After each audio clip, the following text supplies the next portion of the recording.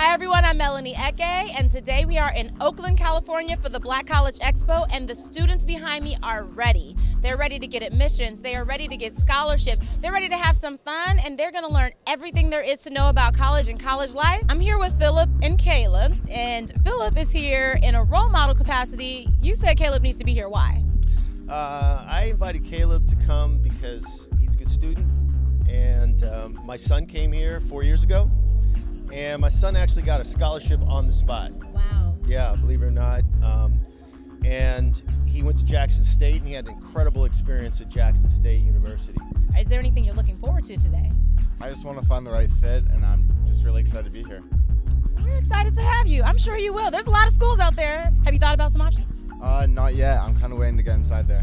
What grade are you in? I'm 12. Good morning. So we have Delta Gems from the Berkeley Bay Area Alumni Chapter of Delta Sigma Theta, and our program serves as an enrichment and empowerment program for young women. And today we are bringing our gems, our jewels of the community, to learn more about historically black colleges and opportunities to fund their way to college. So we made it to the floor of the 2023 Oakland Black College Expo, and I am so excited to walk around and talk to some of these booths. So I'm actually the chair of the scholarship committee.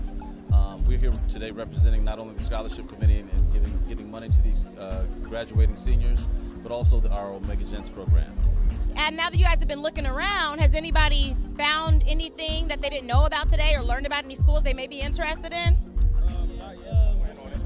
Merced's engineering program is actually really good. I talked to a student earlier who said that she was interested in either the Army or Navy. I have some Navy men here. I want you to tell me why the students should choose the Navy.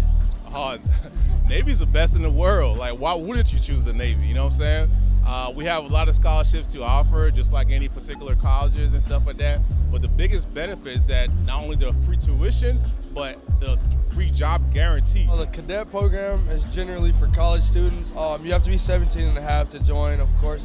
You get paid. You get paid? Of course. Okay. Of course you're paying. It just offers an opportunity to get what it is like to be an officer or potentially other positions in the field of law enforcement and whatnot. It opens doors. I'm feeling great. I just got a certificate to Jackson State. You want to show us your certificate?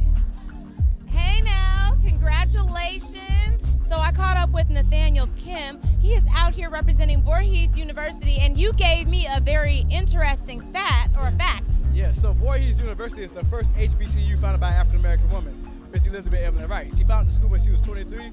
The school got burnt down 3 times. She tried to establish it 10 times. And on top of that, she walked from Alabama to South Carolina on 10 different separate occasions. So it just goes to show you her resiliency, her determination, and her fortitude to make that vision come true.